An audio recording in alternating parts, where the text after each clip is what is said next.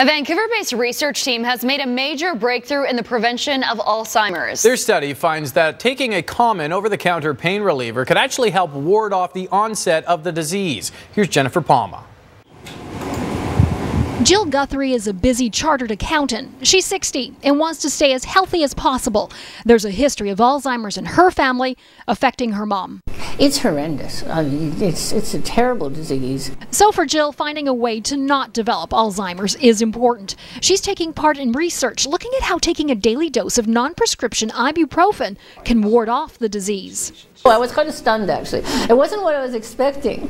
I was expecting some really mysterious drug that I was going to be taking. Dr. Pat McGeer is the neuroscientist who is leading the Vancouver-based research team carrying out the 500-person ibuprofen study. $30 a year, you can save your life. The first step was to have participants take a saliva test able to diagnose Alzheimer's and predict future onset.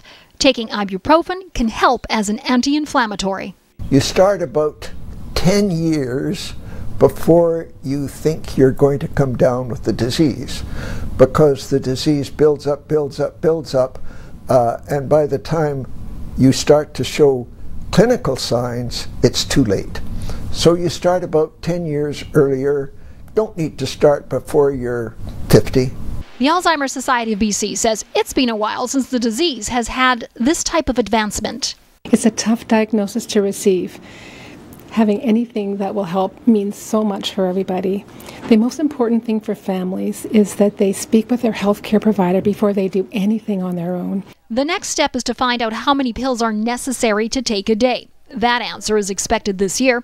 For Jill, she says the research is life-saving. Trust in science, and I think science will continue, but this is a fantastic start as far as I'm concerned.